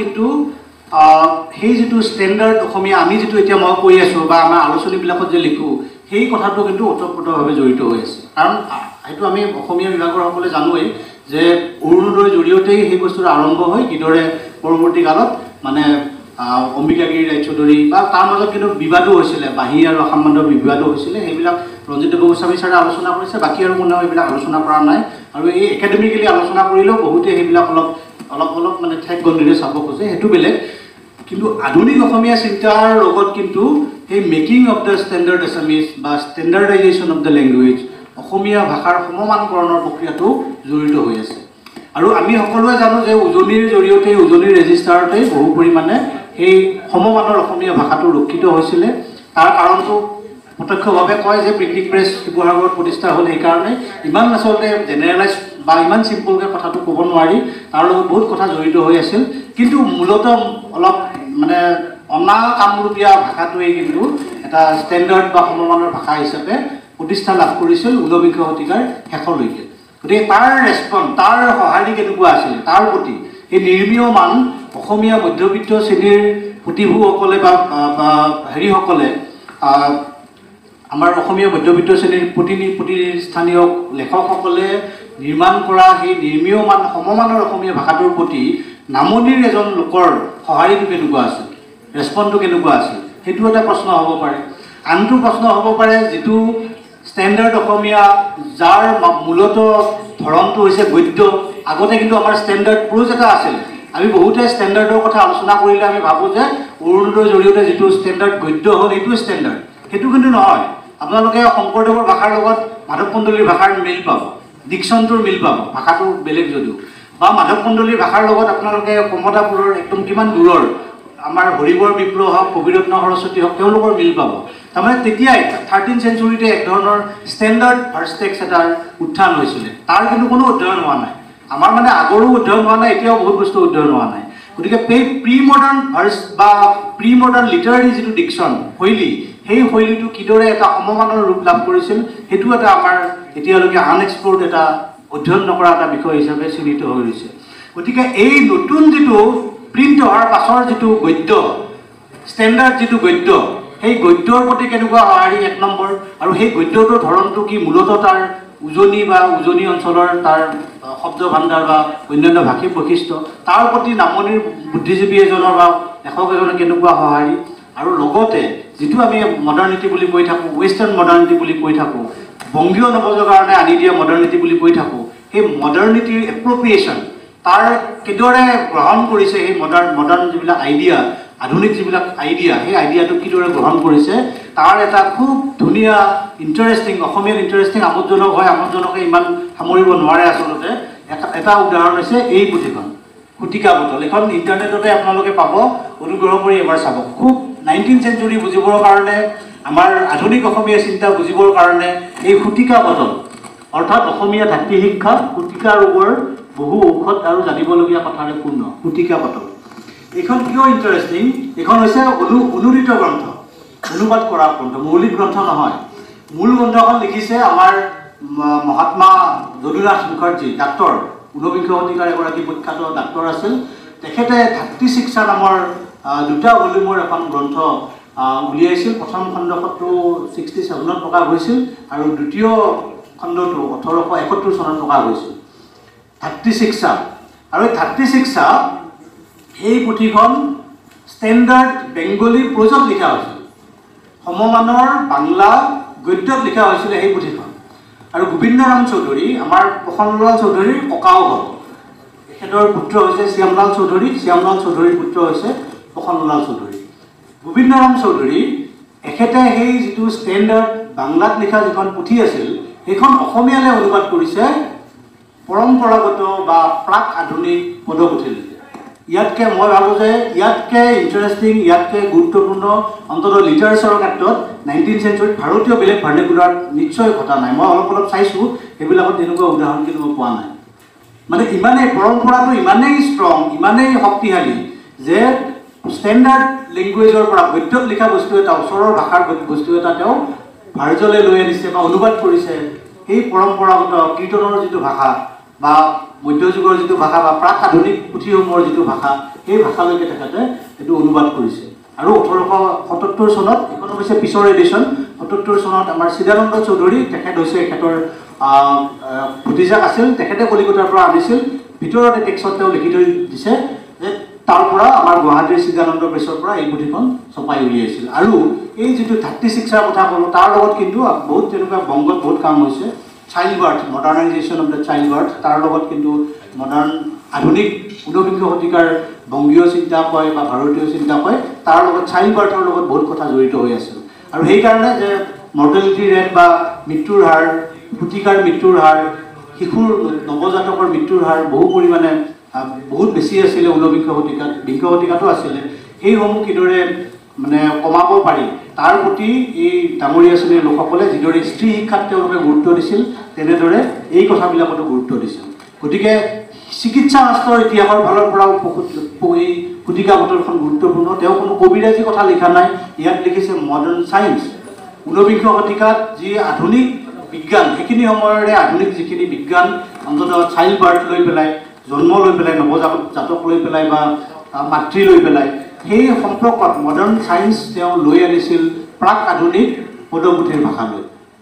এইটো নিশ্চয় আধুনিক। আমি যেতিয়া আনন্দৰাম ঢেকীয়াল ফুকনে ইয়াৰ পৰা গৈ বিভিন্ন ধৰণৰ আহোঁতে কোৰাণ গৈ পেলাই টিকনি কাটিলে, আহোঁতে কোৰাণ শ্বৰীফ লৈ আনিলে, সেইটো আমি যিদৰে আমি এনলাইটেনমেণ্ট হিচাপে চাম, গোবিন্দৰাম চৌধুৰীক আমি এতিয়া এনলাইটেনমেণ্টৰ উদাহৰণ হিচাপে আমি চাম নে নাচাম, সেইটো এটা প্ৰশ্ন। কিন্তু গোবিন্দৰাম চৌধুৰীয়ে আধুনিক অসমীয়া চিন্তাত কিন্তু এতিয়ালৈকে ঠাই পোৱা নাই।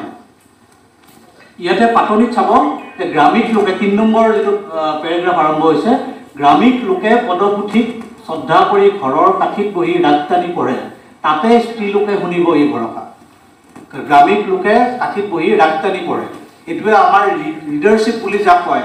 আমি কওঁ যে আধুনিক প্ৰিণ্ট হোৱাৰ লগে লগে আমাৰ যিটো চাইলেণ্ট, ইমাৰ্জেঞ্চ অফ চাইলেণ্ট ৰিডিং, যিটো আমাৰ নীৰৱ পঠনৰ যিটো প্ৰাইভেট আৰু নীৰৱ পঠনৰ যিটো আমি উত্থান বুলি কওঁ, এইবিলাককো কিন্তু প্ৰশ্ন কৰে কিহে এই ধৰণৰ কথা কেতবোৰ তেতিয়াও আচলতে ইমান নীৰৱ পাঠক সৃষ্টি হোৱা নাছিল আনন্দৰাম ঢেকীয়াল ফুকন নীৰৱ পাঠক আছিল আমি যিদৰে চাইলেণ্ট ৰিডাৰ আমি মনে মনে পঢ়োঁ আৰু প্ৰাইভেট কিন্তু মধ্যযুগৰ যি ৰিডিং হেবিট আছিল যে এজনে পাঠ কৰে আৰু এজনে বাকীসকলে শুনে সেই হেবিটটো 19th চেঞ্চুৰীটো বা এতিয়াও আমাৰ বাৰু অখণ্ড ভাগৱত পাঠজাতীয় কিবা কিবি চলে বাৰু কিন্তু 19th চেঞ্চুৰীটো সেই বস্তুটো প্ৰবল ৰূপত আছিল গতিকে আমি এইটোও চাব পাৰোঁ আধুনিক চিন্তা বুলি ক'লে আমি history of ৰিডাৰশ্বিপ history of reading কিদৰে পঢ়িছিল পঠনৰ যিটো ইতিহাস কি পঢ়িছিল তাৰ এটা ইতিহাস কেনেদৰে পঢ়িছিল তাৰ এটা ইতিহাস সেইসমূহ কিন্তু আমাৰ আধুনিক চিন্তা জানিবৰ কাৰণে খুবেই গুৰুত্বপূৰ্ণ এতিয়া পুথিখন কিদৰে আৰম্ভ হৈছে চাওক আধুনিক বস্তু ডিল কৰিছে শ্ৰী শ্ৰী শ্ৰী কৃষ্ণায় নমঃ যিদৰে পুথি আৰম্ভ কৰে তেনেদৰে কৰিছে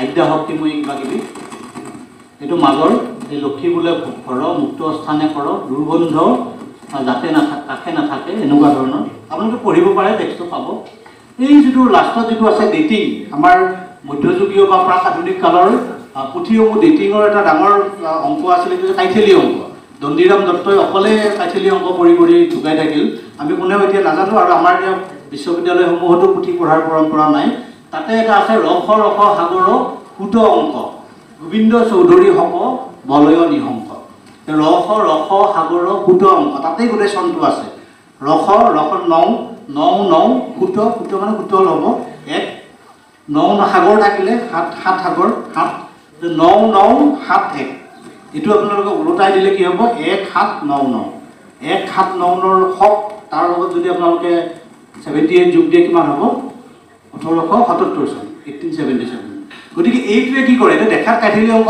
মই যে জানো সেইটো কাৰণে মই ক'ব খোজা নাই কৈছোঁ যে এই যিটো আমাৰ ৰাজগুৰুদেৱসকলে ছাৰেও কৈছিলে যে এই কলনিয়েল ৰাপচাৰ হিচাপে আমি চাব নোৱাৰোঁ অমুক আহিল পাশ্চাত্য শিক্ষা আহিল অমুক আহিল গোটেই ডেটিং পাশ্চাত্যৰ মতে হ'ল সেইটো নহয় বহুত প্ৰি মডাৰ্ণ বস্তু নতুন মাধ্যমত নতুন ধৰণেৰে চলি আছিলে আৰু এওঁ সেইটো ইচ্ছা কৰি সেইটো দিয়া নাছিল মই অলপ টান কৰি পেলাই কাইথেলী অংক দিওঁ বুলি দিয়া নাছিলে তেওঁ তাতেই ব্যস্ত আছিল তেওঁ হয়তো খ্ৰীষ্টাব্দ হয়তো লিখিব নাজানিব পাৰে কথাটো কৈছোঁ গতিকে এই ধৰণৰ যিটো কথা যে প্ৰি মডাৰ্ণ কথাবিলাকো যে ঊনবিংশ শতিকাত আনকি কলনিয়েল সময়ছোৱাত যে চলি আছিলে তাৰ জ্ঞান চৰ্চাৰ বিভিন্ন ধৰণৰ কথাবিলাক যে চলি আছিলে সাহিত্যিক পৰম্পৰা যে চলি আছিলে এই কথাবিলাক কিন্তু আমি মানে নতুনকৈ চাব লাগিব আৰু এইসমূহৰ জৰিয়তেহে আমি সেই আধুনিক ঊনবিংশ শতিকা হওক বা অন্যান্য কথাবিলাক আমি নতুনকৈ অনুধাৱন কৰিব পাৰিম আৰু প্ৰকৃতি লৈ পেলাই মই যিটো কৈছিলোঁ যে চাইল্ড বাৰ্থ লৈ পেলাই এটা মডাৰ্ণ এটা চিন্তা অহা বুলি আমি ক'ব পাৰোঁ যিদৰে স্ত্ৰী শিক্ষা লৈ পেলাই অহা বুলি কওঁ কিন্তু স্ত্ৰী চিকিৎসা লৈ পেলাই কিন্তু এতিয়ালৈকে আলোচনা মই দেখা নাই কিন্তু প্ৰকৃতি নামৰ এখন গ্ৰন্থ কুশকান্ত বৰকাকতি 1897 চন এই কিতাপবিলাকৰ হিষ্ট্ৰীয়ে পাবলৈ নাই আমি 1890 মানে আমি বুজোঁ জোনাকীৰ ইতিহাস বিজুলীৰ ইতিহাস কিন্তু কুশকান্ত বৰকাকতিয়ে যে প্ৰকৃতি নামৰ অৱশ্যে গদ্যত লিখিছে তেখেতে স্ত্ৰী চিকিৎসা লৈ পেলাই ধাত্ৰী চিকিৎসা লৈ পেলাই যে তেখেতে গ্ৰন্থ এখন লিখিছিল এইটোও কিন্তু আমাৰ সেই আধুনিক চিন্তাৰেই প্ৰতিফলন তাৰ পাছত বাৰু মই বিশেষ মই আৰু নকওঁ এই আধুনিক কালত আমি এটা বস্তু হেৰুৱাইছোঁ সেইটো আমি বহুতে জানো আমি বহুতে হয়তো নাজানো আৰু নাজানি আমি কেতিয়াবা অলপ আৱেগেৰে কথা কওঁ আজি কেইবছৰমান আগতে আমাৰ পিতৃ আছিল লিপিৰ নামটো লৈ পেলাই লিপি যিহেতু কিয় বঙালী অসমীয়া আমাৰ নামটো এতিয়া কি বাংলা অসমীয়া বাংলা হাইফেন পিছফালে অসমীয়া নামটো পাইছে আমাৰ ইউনিকোড আৰু হেৰি সেইটো লৈ পেলাই আমাৰ বহুত মানে বিশেষকৈ ভাৰ্নিকুলাৰ মিডিয়াত বহুত হাহাকাৰ কিন্তু এইটোৱে কৈছোঁ যে গৱেষক এজনে কোৱা কথা সত্যৰ আধাৰত কোৱা কথা আৰু আপুনি আৱেগিক হৈ কোৱা কথাৰ মাজত পাৰ্থক্য আছে গতিকে এই কথাখিনি মই এটা পেৰাগ্ৰাফ কৰি মই শেষ কৰিম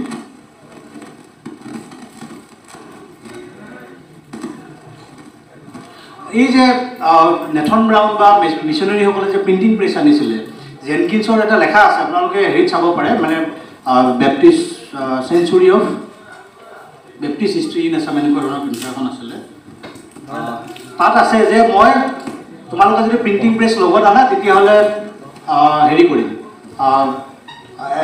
2000 টকা দিম আৰু তেওঁলোকৰ যিবিলাক আখৰ তেওঁলোকে লৈ আনিছিল সেই আখৰবিলাক আছিল মূলতঃ কলিকতাত কটোৱা আখৰে তেওঁলোকে লৈ আনিছিল আমাৰ হেমচন্দ্ৰ বৰুৱাৰ লেখাটো আমি তেনেদৰে পাওঁ ৱটো লৈ পেলাই কিদৰে বিতৰ্কবোৰ হৈছিলে তেওঁলোকে আনিব খোজা নাছিল তাত টেকনিকেল প্ৰব্লেমো আছিল আৰু এটা আখৰৰ কাৰণে শ্ৰম আৰু অৰ্থৰ বহুত খৰচ হৈছিলে।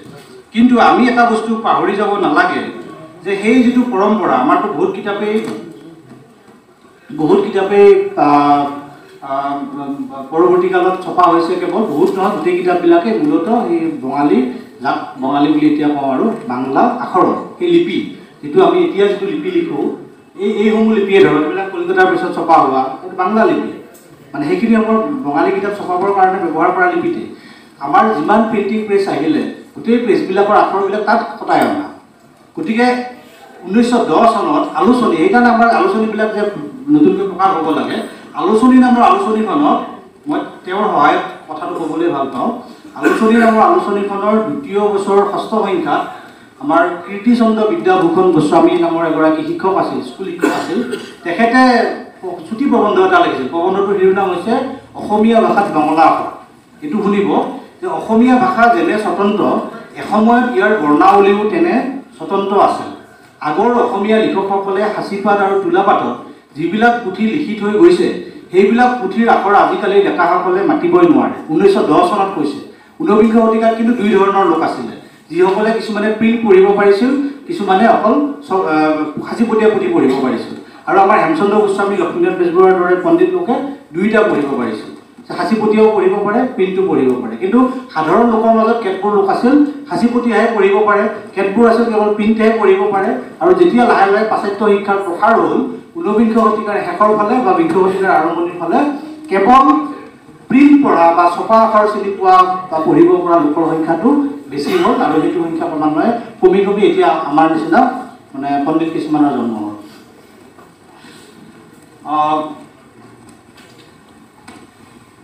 সেইবিলাক পুথিৰ আখৰ আজিকালি ডেকাসকলে মাতিবই নোৱাৰে।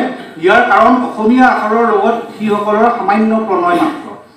আগৰ লিখাৰুসকলে কি সংস্কৃত ভাষাৰ পুথি, কি অসমীয়া ভাষাৰ পুথি, সকলোতে অসমীয়া আখৰকেহে ব্যৱহাৰ কৰিছিল। মুদ্ৰা যন্ত্ৰৰ শ্ৰীবৃদ্ধিৰ লগে লগে অসমীয়া বৰ্ণ প্ৰায় লোপ হৈছে। মই স্ক্ৰিপ্ট কৰি কৈছোঁ, সম্প্ৰতি যদিও বা শতকৰা 10 জনে অসমীয়া কিছুমান বেলেগ আখৰ বুলি জানে, যেনেকুৱা পৰিৱৰ্তন দেখা গৈছে আৰু কিছুদিনৰ পাছত ৰ আৰু ৱৰ বাহিৰে নাই বুলিলেও অত্যুক্তি নহয়। আৰু কীৰ্তিচন্দ্ৰ বিদ্যাভূষণে কোৱা কথাটো আজি 2020 চনত বহুত আগতেই আখৰে আখৰে সত্য বুলি প্ৰমাণিত হৈছে। আমাৰ ৰ আৰু ৱৰ বাহিৰে আমাৰ বেলেগ আইডেণ্টিটি একো নাই। কাৰণ বৰ্তমান লিখাৰুসকলে ছাপাৰ আখৰৰ আৰ্হিৰে সকলো অসমীয়া আখৰ লিখে। ছাপাৰ আখৰ ৰ আৰু ভিন্ন, সকলো বাংলা। সেইটোৱে সত্য। যদি যিসকলে কয়, আমি সেইটো কওঁ যে আমি অসমীয়া আখৰ লাগে, উৰিয়াৰ দৰে লাগে, আৰু যদি লাগে তেতিয়াহ'লে সাঁচিপতীয়া পুথিবিলাক এতিয়াও আছে, আমাৰ বিভিন্ন পুথিভঁৰালত আছে, গুৱাহাটী বিশ্ববিদ্যালয়ত আছে। যদি কোনোবাই এইটো উদ্যোগ লয়, যিসকলে বহুত বেছি বেছি কথা কয়, অমুক লাগে তমুক লাগে, তেতিয়াহ'লে আমি নতুনকৈ সেইটো কৰিব লাগিব। মানে সাঁচিপতীয়া পুথিৰ পৰা অসমীয়া বৰ্ণ আমি নতুনকৈ উলিয়াব লাগিব, টেকন'লজিত ভৰাব লাগিব। তেতিয়া চকু মুদি এবাৰ গুগল নহয় আৰু পৃথিৱীৰ সকলো মানুহে ক'ব এইটো বঙালীৰ লগত কোনো মিল নাই, অসমীয়া আখৰ। গতিকে আমি যে আচলতে অসমীয়া বঙালীৰ পিছফালে বঙালীটো পাইছোঁ, অসমীয়াটো পাইছোঁ নামটোত, লিপিটোৰ নামটোত, সেইটোৱে আচলতে আমাৰ কাৰণে বহুত প্ৰাপ্য বুলি আমি ভাবোঁ, মানে ছপাৰ ক্ষেত্ৰত। গতিকে এই আধুনিক কালত যিটো প্ৰিণ্টিং প্ৰেছৰ কথা ক'লোঁ, কিবা ক'লোঁ, বা বহুত বেছি যিখিনি ছপা হৈছিলে, ইয়াতে কিন্তু আমি আটাইতকৈ যিটো বস্তু হেৰুৱালোঁ, মূল্যৱান বস্তু হেৰুৱালোঁ, সেইটো হৈছে অসমীয়া আখৰ। আৰু সেইটো আমাৰ অসমীয়া মধ্যবিত্ত শ্ৰেণীৰ সংখ্যা যিটো কম আছিলে, তেওঁলোকৰ পুঁজি নাছিলে। গতিকে কোনোবাই যদি এইটো এবাৰ যদি মনত খেলালেহেঁতেন যে সাঁচিপতীয়া আখৰৰ গঢ়েৰে আমি, কিন্তু ধৰ্মপুস্তকৰ আখৰৰ গড়টো অলপ বেলেগ, মানে শ্ৰীৰামপুৰ মিছন প্ৰেছৰ পৰা উলিওৱা আপোনাৰ কথাটো অলপ বেলেগ, আখৰ বেলেগ, কিন্তু আমি বেলেগ এটা আমি লিপি পালোহেঁতেন। কিন্তু সেই যেতিয়াই মিছন প্ৰেছৰ পৰা আৰম্ভ হোৱা কথাটো কিন্তু এতিয়ালৈকে চলি থাকিল। গতিকে মই এইখিনিকে ক'লোঁ। শেষত মাত্ৰ কেইখনমান কিতাপ মই দেখুৱাম, ইমেজ দেখুৱাম, আৰু দেখুৱাই মডাৰ্নিটিৰ কেতবোৰ কথা, যে হেমচন্দ্ৰ বৰুৱাই এটা তেওঁ আত্মজীৱন চৰিত্ৰত বাক্য লিখিছে, মতা তিৰোতা দুয়োটা সমান জীৱ। আমাৰ ৰঞ্জিত গোস্বামী ছাৰে সদায় কয় যে ঊনবিংশ শতিকাৰ এটা স্মৰণীয় বাক্য হৈছে মতা তিৰোতা দুয়োটা সমান জীৱ।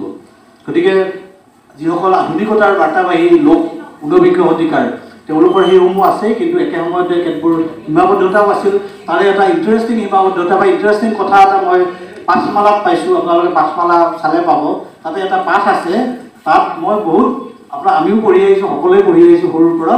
তাত মানে আমি ল'ৰাবিলাকৰ উদাহৰণ দিলে ৰাম, যদু, মধু এইবিলাক কওঁ। তাতে পাঠমালাত এটা পাঠ পাইছোঁ, তাতে আছে যে নিধি এটা বেয়া ল'ৰা, তাৰপিছত নিধিৰ ধুনীয়া বৰ্ণনা আছে। মানে বেয়া ল'ৰাৰ যিবিলাক গুণ, গোটেইখিনি পাঁচমালা কিন্তু ঊনবিংশ শতিকাৰ পঢ়াশলীয়া পাঠ্যপুথি আছিল। বহুত মানে হাজাৰ নহ'লেও শ পঢ়াশলীয়া ছাত্ৰই পঢ়িছিল। আৰু সেই নিধি ক'ৰ পৰা আহিছে? নিধি লেভি ফাৰৱালৰ বিষয়ে তেখেতে খুব ক্ৰিটিকেলি কৈছে। তেখেতৰ আত্মজীৱন চৰিত নামৰ যি চুটি প্ৰবন্ধটো আছে। কিন্তু মনত ৰাখিব লাগিব নিধি লেভি কেওট আছিলে, নিধিৰাম কেওট আছিলে, যি তথাকথিত তলৰ শ্ৰেণীৰ। বাকীসকল কিন্তু গোটেইখিনি আনন্দৰাম ঢেকীয়াল ফুকন, গুণাভিৰাম বৰুৱা, হেমচন্দ্ৰ বৰুৱা সকলো ব্ৰাহ্মণ। পদ্মনাথ গোহাঁই বৰুৱা ডাঙৰীয়া শ্ৰেণীৰ লোক আছিলে, হেমচন্দ্ৰ গোস্বামী, বাকী ৰত্নেশ্বৰ মহন্ত সকলো ব্ৰাহ্মণ।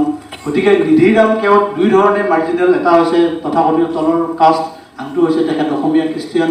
আৰু অসমীয়া মেইন ষ্ট্ৰীম লিটাৰেৰী হিষ্ট্ৰীত এতিয়াও নিধিৰামৰ স্থান নাই। অথচ নিধি লেভি আপোনালোকে অৰুণোদয় চাব, নিধি লেভি কিমান কণ্ট্ৰিবিউশ্যন আছে। আৰু এই যিটো পুৰণি পদপুথিৰ কথা কৈছিলোঁ, খ্ৰীষ্টৰূপে হৈলা অৱতাৰ, নিধি লেভি আৰু ইণ্টাৰেষ্টিং ষ্টাডি হ'ব পাৰে। মানে এই ইষ্টাৰ্ণ আৰু ৱেষ্টাৰ্ণ যিবিলাক জনৰা আছে তাৰ যিটো কনফ্ৰণ্টেশ্যন, সেইটো চাবৰ কাৰণে, মুখামুখি বস্তুটো চাবৰ কাৰণে নিধি লেভি অধ্যয়ন খুব এটা গুৰুত্বপূৰ্ণ অধ্যয়ন হ'ব পাৰে। অৱশ্যে মহেশ্বৰ নগৰৰ দৰে লোকেও নিধি লেভিৰ বিষয়ে লিখিছে, সৰু পুস্তিকা হ'লেও লিখিছে। কিন্তু মেইন ষ্ট্ৰীম, তথাকথিত মেইন ষ্ট্ৰীম সাহিত্যত এতিয়াও নিধি লেভিৰ কোনো স্থান নাই। আৰু ঊনবিংশ শতিকাৰ যিসমূহ পাশ্চাত্য শিক্ষাৰ আধুনিক বাৰ্তাবাহী যিসমূহ শিক্ষানুষ্ঠান হৈছিল, পাঠ্যপুথি কিছুমান ৰচিত হৈছিল, সেই পাঠ্যপুথি কেতবোৰ আপোনালোকক মই দেখুৱাওঁ। এইখন অসমীয়া ল'ৰাৰ ব্যাকৰণ, এইখন 1804 হ'ব, 78 যোগ কৰিলে 82। অসমৰ পঢ়াশালীবিলাকত পঢ়াবৰ কাৰণে হেমচন্দ্ৰ বৰুৱাৰ দ্বাৰা লিখা হৈ প্ৰথমবাৰ গুৱাহাটীৰ চিদানন্দ প্ৰেছত ছপা হৈছিলে। নামটো চাব, অসমীয়া ল'ৰাৰ ব্যাকৰণ, ল'ৰা পাঠ। এই বাঞ্চাৰাম চৌধুৰী, এইটোও চিদানন্দ প্ৰেছত 1795 হওক, তাৰ লগত 78 যোগ দিব, 19th চেঞ্চুৰীৰ মাজভাগ। ল'ৰা দৰ্শক, এই ল'ৰা ফুট দিয়াৰ দেখিলে আমি ভয় খাই যাওঁ, কিন্তু অসমীয়া কিতাপ এখন কলকাতাত ছপা হৈছিল কাৰণে বহুত কিতাপত ফুট দিয়া আহিছিল। এখন এই গোৱালপাৰাৰ হিতবিদায়িনী যন্ত্ৰ যে তাত প্ৰকাশ হৈছিল। অসমীয়া ল'ৰাৰ ব্যাকৰণ, দীনবন্ধু টৰ্কালংকাৰ, গুণাভিৰাম বৰুৱাই প্ৰকাশ কৰিছিল। অসমীয়া ল'ৰাবোধ ব্যাকৰণ, ধৰ্মেশ্বৰ গোস্বামী, কলিকতাত ছপা হৈছিল 1884 চন। অসমীয়া ল'ৰাৰ শিক্ষাহাৰ, পদ্মনাথ গোস্বামী। অসমীয়া ল'ৰাৰ আদিপাঠ, আছামিজ প্ৰাইমাৰ, 1873। গতিকে আজি এতিয়া বহুত হৈছে। আজিকালি আমাৰ কলেজ বিশ্ববিদ্যালয়ত মানে ল'ৰা হোষ্টেল বন্ধ কৰি ছোৱালী সোমাব লগা হৈছে। কিন্তু গোটেই পাঠবিলাক মানে কেৱল ল'ৰা, গোটেইবিলাক এটাও ছোৱালী নাই। আৰু তাৰ আনকি ভিতৰৰ যিবিলাক টেক্সট, তাতো হে প্ৰিয় ল'ৰাবিলাক, বাৰে বাৰে ল'ৰাবিলাকক বুলি কৈছে। কিন্তু এখন মই স্কিপ কৰিলোঁ, আপোনালোকে মন কৰিলে নাই, এইখন হৈছে হিত সাধিকা। ইয়াত কিন্তু আৰম্ভণিৰ পৰা লিখিছে ল'ৰা আৰু ছোৱালীৰ হিতাৰ্থে P.B. দেৱী ফুকননি। এইখন হৈছে 1878 চনত আমাৰ আনন্দৰাম ঢেকীয়াল ফুকনৰ জীয়ৰী পদ্মাৱতী দেৱী ফুকননিয়ে ৰচনা কৰা। ইয়াতে ভিতৰত মানে এই বস্তু দেখাত সূক্ষ্ম, হে প্ৰিয় ল'ৰাবিলাক আৰু হে প্ৰিয় ল'ৰা আৰু ছোৱালীবিলাক, দেখাত সৰু হ'ব পাৰে, কিন্তু তাৰ জৰিয়তে আমি এটা বেলেগ ধৰণৰ তাৎপৰ্য এটা বিচাৰি পাওঁ এগৰাকী নাৰী লেখিকাৰ ক্ষেত্ৰত। কিন্তু বাকীখিনি কিন্তু গম পালে যে অলপ আপাৰ কাষ্ট, আনটো হৈছে মেল ডমিনেটেড। আধুনিক চিন্তাও বহু পৰিমাণে কিন্তু অন্ততঃ ঊনবিংশ শতিকাৰ পুৰুষ শাসিত বহু পৰিমাণে। আৰু সেইকাৰণে তেওঁলোকৰ ইমাজিনেশ্যনতে নাছিল যে মানে ছোৱালীক এড্ৰেছ কৰিব লাগিব বা ছোৱালী পঢ়িবলৈ আহিব। কিন্তু এই চেঞ্চিটিভিটিটো আছিলে পদ্মাৱতী দেৱী ফুকননিৰ, সেইকাৰণে তেখেতে পৰৱৰ্তী কালত এইটো কৰিছিলে। গতিকে মই বিশেষ আৰু নকওঁ, ছাৰ আহিব পাৰে। আৰু শেষত এটা পইণ্টে কওঁ, ছাৰ আহিব পাৰে, এটা পইণ্টে কওঁ, এই যে পুৰণি পদপুথিবিলাক ছপাই উলিয়াইছিল, সেই কথাটো নক'লে আধৰুৱা হ'ব। সেইসমূহ কিন্তু প্ৰি মডাৰ্ণ বা প্ৰাক আধুনিক কালৰ পঢ়ুৱৈয়ে যিদৰে গ্ৰহণ কৰিছিল, আধুনিক কালৰ যিসকল প্ৰাক পোষ্ট প্ৰিণ্ট বা ছপা উত্তৰ যিসমূহ পঢ়ুৱৈ আছিল, সেইসমূহে তেনেদৰে বহুতে গ্ৰহণ কৰা নাছিল। মই পইণ্টটো আকৌ কৈছোঁ যে কনফিউজন হ'ব যে আমাৰ সেই মধ্যযুগটোৱে চলি থাকিল নেকি। মধ্যযুগটো চলি থকা নাই, মিডিয়ামটো চেঞ্জ হৈছে। প্ৰাক আধুনিক পদপুথিসমূহ ছপাৰ জৰিয়তে, প্ৰিণ্টৰ জৰিয়তে মানুহৰ মাজতে ওলাই আহিছে। কিন্তু অসমীয়া মধ্যবিত্ত শ্ৰেণীৰ লোকসকলে এটা খুবেই তাৎপৰ্যপূৰ্ণ কাম কৰিছিল। সেইটো বিংশ শতিকাৰ দ্বিতীয় দশকৰ পৰা বা প্ৰথম দশকৰ পৰা, সেইটো হৈছে ডিছেকুলাৰাইজেশ্যন of the text, pre modern text, ডিছেকুলাৰাইজেশ্যন। তাৰ যিটো পবিত্ৰতাৰ যিটো ধাৰণা, ধৰ্মৰ যিটো ধাৰণা সেই টেক্সটসমূহৰ লগত জড়িত হৈ আছিল, তাক তেওঁলোকে কিন্তু ভাঙি দিছিল বা তাৰ লগত বিচ্ছিন্ন কৰি দিছিল। এই পইণ্টটোক যদি আমি আলোচনা নকৰোঁ কিন্তু এনেকুৱা লাগিব 18th century 19th century চলি থাকিল নেকি, নতুন কি আহিল, নতুন মিডিয়াম হ'ল। তাৰ লগতে তাৎপৰ্যপূৰ্ণ কাম হৈছে বিশেষকৈ বিংশ শতিকাৰ আৰম্ভণিতে, আৰু মই 3টা প্ৰবন্ধৰ নাম উল্লেখ কৰি শেষ কৰিম। এটা প্ৰবন্ধ হৈছে নবীন চন্দ্ৰ বৰদলৈ। নবীন চন্দ্ৰ বৰদলৈক আমি ৰাজনীতিক হিচাপে বেছি আলোচনা কৰোঁ। তেওঁ আসাম বান্ধৱত এটা 1910-11 চনত পুৰণি অসমীয়া কবিতা আৰু কবি আৰু কবিতা ধৰণৰ প্ৰবন্ধ লিখিছিল। তাত তেওঁ সেই ৰোমান্টিক আইডিঅ'লজি বা পাশ্চাত্যৰ ৰোমান্টিক ভাৱাদৰ্শৰ দ্বাৰা উদ্বুদ্ধ হৈ পেলাই সেই আমাৰ মধ্যযুগ বা প্ৰাক আধুনিক কালৰ কবিসকলক চাইছে, আৰু তেওঁলোকক কৈছে এই কবিসকল প্ৰকৃতিৰ সন্তান। তাৰ জৰিয়তে সেই মহাপুৰুষ শংকৰদেৱৰ পৰা, ধৰ্মগুৰু শংকৰদেৱৰ পৰা প্ৰকৃতিৰ সন্তান শংকৰদেৱলৈকে শ্বিফ্ট হৈছিল। সেইটো সেই ডিচেকুলাইজেশ্যনটো খুব এটা গুৰুত্বপূৰ্ণ, পবিত্ৰতাৰ ধাৰণাৰ পৰা তাক বিচ্ছিন্ন কৰি অনা হৈছে। শৰৎচন্দ্ৰ গোস্বামীয়ে অসম সাহিত্য সভাৰ যিখন আমাৰ প্ৰথম অধিৱেশন হৈছিল যোৰহাটত 17 চনত, তাত তেওঁলোকে সৰু ছেমিনাৰ হৈছিলে, পাঠ কৰিছিল এটা প্ৰবন্ধ সাহিত্য সৌষ্ঠৱত কীৰ্তন। তাত তেওঁ কীৰ্তনক এটা লিটাৰেৰী টেক্সট বা সাহিত্যিক পাঠ হিচাপে আলোচনা কৰিছে আৰু কৈছে যে আমি ধৰ্মৰ হিচাপে তাৰ কি মূল্য বা জনপ্ৰিয়তা তাক আমি নাচাওঁ, আমি চাম তাক এটা সাহিত্যিক পাঠ হিচাপে। তাৰ পৰৱৰ্তী কালত অম্বিকাগিৰি ৰায়চৌধুৰীৰ সম্পাদিত চেতনাৰ পাতত আপোনালোকে দেখিব পুৰণি অসমীয়া সাহিত্য নামৰ এটা এলানি প্ৰবন্ধ লিখিছে বাণীকান্ত কাকতিয়ে, আৰু তাতে এটা প্ৰবন্ধ আছে বিখ্যাত। গোটেই প্ৰবন্ধকেইটাতে তেওঁ ডিচেকুলাইজ কৰিছে এটা নামঘোষা। সেই নামঘোষা যিটো আমাৰ ধৰ্মীয় পৰম্পৰাগত পণ্ডিত আছিলে তাৰ পৰা কিন্তু তেওঁ উলিয়াই আনি এটা লিটাৰেৰী টেক্সট হিচাপে পাশ্চাত্যৰ লিটাৰেৰী ট্ৰেডিশ্যনৰ দ্বাৰা ক্ৰিটিকেল থিয়ৰীৰ দ্বাৰা তেওঁ আমাৰ মেডিয়েভেল বা প্ৰাক আধুনিক পাঠ এটা তেওঁ চাইছে। গতিকে এই পুথিসমূহ ছপাৰ কথাটো আলোচনা কৰিলেই নহ'ব, তাৰ লগত এই ডিচেকুলাইজেশ্যন বা পবিত্ৰতা বোধৰ ধাৰণাটো বিচ্ছিন্ন কৰাৰ কথাটো আমি চাব লাগিব। মই বিক্ষিপ্তৰূপে এইখিনিকে আধুনিক অসমীয়া চিন্তা বুলি ক'লোঁ, কিবা ভুল ভ্ৰান্তি হ'লে ক্ষমা কৰিব। ধন্যবাদ।